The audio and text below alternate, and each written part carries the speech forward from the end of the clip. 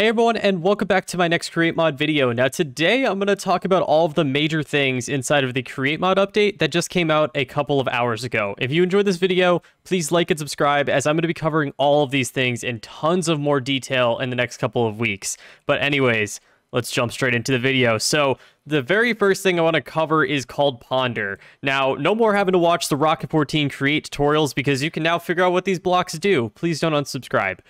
So if you hover over absolutely any one of the create blocks and you just hold down W, it will now show a little animation explaining exactly what those blocks can do. You can even, let's say here it's showing andesite tunnels and the cogwheels and stuff. Let's say you don't know what the cogwheel is. You can hit the identify key and then click on any one of these items and it will now bring up, or you could ponder this, and then now it's going to bring up exactly how to use cogwheels. Or if I don't know what this item is, I can now bring up the speedometer. Now it's going to show what the speedometer is, and so on and so on. You can even think back, so you can go backwards if you now don't want to know about this. You can see on the left, if I want to click on like item transportation, I can now see all of the items that are involved with item transportation, and then from there I can kind of hold down shift for a summary, or if I want to ponder something else, hold down W and learn more about that. And a lot of these things, they go in so much detail and break it down so perfectly. It's how I was able to learn all of these items in like 10 minutes. So if you get stuck, check this out. This is going to be probably the go-to solution if you want to learn on how to use a block in about 5 seconds. All right, so the next thing that I want to talk about is smart chutes. Now, smart chutes, if we grab the recipe really quick, is crafted with a brass sheet, a chute, and an electron tube. Not too expensive. And a smart chute is kind of speaks for itself. It allows you to control what items are going to go through a chute. So you can see right here, we have some iron, and we've set a filter to iron ingots here. So if we throw our iron in here, it will now transfer through our chute and go into our chest like so. But you can see that our gold is staying put. Something else to keep in mind with these smart chutes is that you can actually use a redstone signal to basically tell if you want this machine to transfer the items at this very time or at a later time. So you can see right now we don't have anything in our chest. In the top chest, we have our iron and our gold, and our filter is set to iron. If we uncheck this, it will now start transferring our items, transfer it down, and we can flick it back on to stop the transfer. So this could be super useful in maybe some sorting machines. Shout out to Blockus. All right, the next thing to cover is the gantry. So let's go ahead and bring this guy up, and we can see that there's a gantry carriage and there's a gantry shaft. So the gantry carriage is a plank, andesite casing, 2 shafts, and a cogwheel, and the gantry shafts are 2 andesite alloys and a piece of redstone dust, which turns into 8 gantry shafts. Now, you're probably wondering, what does it do? So if we go ahead and attach it to a power source, you can see it's attached to a small cogwheel, a large cogwheel, and then a bunch of gantry shafts.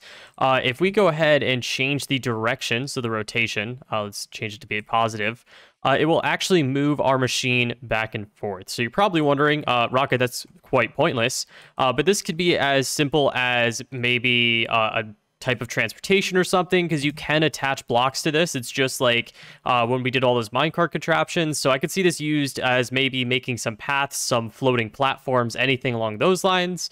Also on top of that, something to keep in mind is there's a couple things we could do here. You can have redstone signals be activated. So let's go ahead and up this guy and we'll have him start moving. You can see he's moved over here, and if we give him a redstone signal, it will now send the rotational force through the gantry shaft, through the gantry carriage, and then outside one of the shaft openings. I haven't found a use in my head of how this could be used just yet.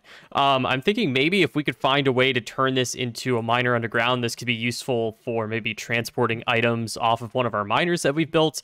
But I figured pointing this out was a good idea. Something else to point out about the gantry is that you could have 2 shafts like so, and if you grab a wrench, this is how I was able to do this. You can right-click and actually change which way they're facing. So what this has done, because we have 2 gantry carriages on here, so we have 1 power source, and if we go ahead and make this positive, you could see that they will go in opposite directions. Again, we could maybe do a moving platform and they're going to meet together in the center or something like that, but it's all based on the rotational force. Something else to really quickly cover is that gantries, you can actually connect multiple of them together, and it's not going to cost any type of super glue. So you can see that we have one that's going side to side, then one on top of that that goes backwards and side to side and backwards. And you can see that as we go ahead and activate this thing like so, that we're moving multiple levels and multiple layers without having to use any super glue. So maybe Polart's going to actually do his boat in this type of design in the future. All right, something else to cover is something that we have had in the past, and that is our funnels. So you're probably looking at this, especially if you played in the last version, and you're wondering, what is this? So this is actually an andesite funnel that's been placed vertically. So it is definitely a new design, and there's some functionality behind this. So if we grab our wrench that we have right here, you can see that if we right-click, we can actually change which direction it's facing. And you saw right there, it immediately started popping out some items. So we have some cobblestone in here. So if we click it down, it'll now suck in items from the top and place it into the chest. And if we flip it the opposite direction, it will actually start spewing out some items. So we can also have a redstone signal set up with this thing. So let's go ahead and have it facing upwards, and we'll activate it so that now stops this. If we unactivate it, it will now shoot our items up, and vice versa. If we go ahead and activate this thing, you can see it's closed it. If we throw our item on top like so, there you go, just like so. We activate it, it opens it up, and we'll suck the item right into the funnel. Now I'm going to show you on why this might be a little useful a little bit towards the end of this video. All right, so the next machine is the sticker. Now, this sticker is going to be super useful for a lot of the machines that I plan to build in the future and a lot of redstone contraptions. The sticker, if we go ahead and click on it, is crafted with a slime ball, a piece of redstone dust, 2 cobblestone, and 2 andesite alloys, and that makes 1 sticker. And you can see that right here we have a setup of a creative motor, we have our mechanical bearing, and we have our sticker on top. So if we go ahead and activate this guy, so the sticker is now spinning around in a circle, all we need to do is give this guy a redstone signal, and he'll actually stick himself to the wool. So we'll go ahead and stop him really quickly. If we go ahead and give him a redstone signal, he's now stuck to the block of wool. And we can activate him, and he'll now spin around. Now, something to keep in mind is, while it's activated, it doesn't seem this redstone signal will interact with such a block, so that's something to keep in mind. But once we go ahead and stop him, we just need to give him another signal, and it will go ahead and unattach him. Something to keep in mind is it's basically like a button press, so when the signal is activated, it tells it to move. When you unactivate it, it doesn't deactivate it. You have to activate it again to make it release. So that's something to keep in mind if you guys are using this in your designs. Now, I think this is my favorite part to this update. We finally have colorful belts. All of the gearboxes and belts that I have placed everywhere, I can now color coordinate them. My OCD is loving this. So all you have to do to color coordinate these guys is you place down a belt, place down a piece of dye, and then just place it onto the belt itself. Something to keep in mind, I read through the changelog. If you want to remove the colors of these belts, you simply click with a block that has a type of water, or has a liquid in it. So water bucket and a water bottle can actually remove the colors of the dyes. So you don't have to break the entire belt in order to change that out. Another quick thing to touch upon is crushers now work in every single direction. So you can see that we have our crushing wheels not up and down, but actually side to side. So if we grab our iron ore, we can actually throw it through our machine, and it will actually crush it to the other side. Gonna be very unique. I tried running a belt through the crushing wheels to see if it would auto crush it on the belt. Doesn't seem like that works, so maybe we can find a way of throwing items through this that I'm going to touch upon in a few moments. So I know that I've just been making tons of food videos recently, but now there are 3 new foods that are going to be added into the game. So we're going to have sweet rolls, we're going to have chocolate glazed berries, and we have honey-eyed apples now. All 3 of these guys, we might as well go through the recipes. So sweet roll is made with bread and milk, filled with a spout. We have our chocolate glazed berries, which is going to be chocolate and sweet berries. And we have honey glazed apples, which is honey and apple together turns into a honey-eyed apple. So I'm definitely going to be making some automation videos on these things. So if you are interested, please go ahead and subscribe. And if I've already made the videos, they should have just popped up on the screen. So go ahead and check those out.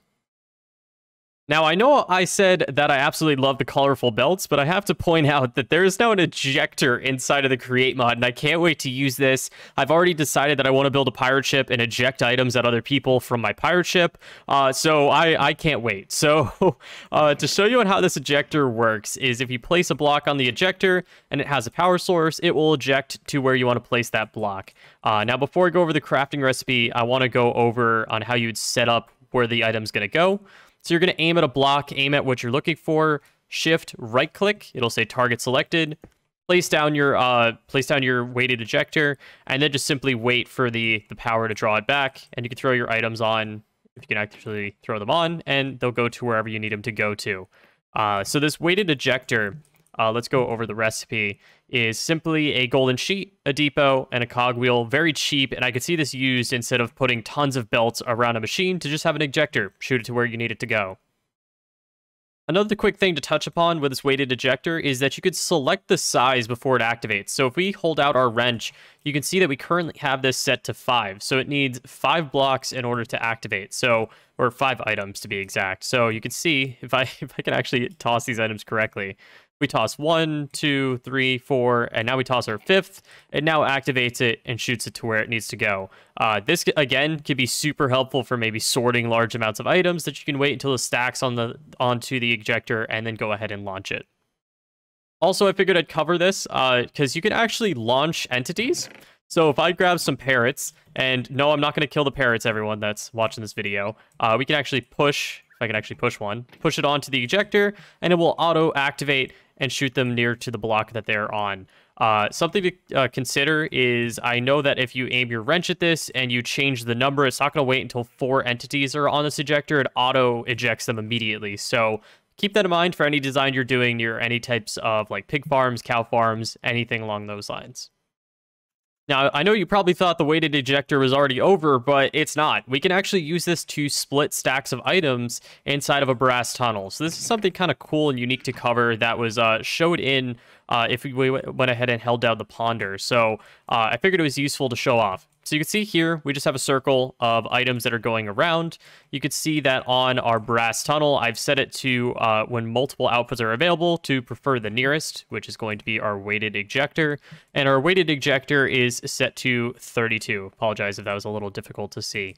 So if we throw a stack of iron ingots onto our belt, our iron ingots are now going to go through our brass tunnel, and it's going to split the stack perfectly in half. So 32 of it is going to go onto this weighted ejector and go in this direction, and 32 of it is going to go into this circle and go back around. Now, I know that that was pretty useful, or pretty useless, but this could be very useful, again, for sorting items in the future, or anything along those lines, to easily be able to split stacks to whatever you're looking for. Speaking of throwing items everywhere, we can also combine the andesite funnel and the ejector together to actually sort items to place them into a chest. So what this is, we have our powered weighted ejector. It's set to our andesite funnel that's pointing downwards. And if we throw our iron ingot onto it, it launches up in the air and immediately goes into a chest. So once again, maybe we could have some type of like iron ore processing system, and we can launch it across our house through the ceiling and into a chest where we have our ores. I'm definitely going to be using this in our SMP. I can't wait to go ahead and mess around with this thing.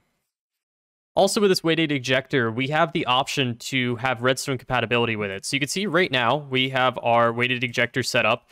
There is no stack size that's set on this thing, so this thing would automatically launch into our chest, but we've had a redstone signal attached to it. So since redstone signal is being sent into the weighted ejector, it's not going to launch. We flick it off, it launches into the air and goes into the chest. Again, something else I could see you guys using in some sort of design or something to just kind of pause the movement of machines. All right, so the last thing that we're going to cover is the new models, and there's a lot of different things in here that I want to show off, just kind of as a for instance. So let's start with the engineer's goggles. You can see that they look a lot different. Same functionality of placing them on your head, and you can actually see kind of everything else going on with all of the machines, but they definitely look different. I prefer this design over the old one. The andesite funnel and the brass funnel look totally different now. They look a lot more like a tunnel in my opinion, but even when they're placed, they look completely different. They're no longer that very large block. They're about a half slab size now, which is a lot better in my opinion.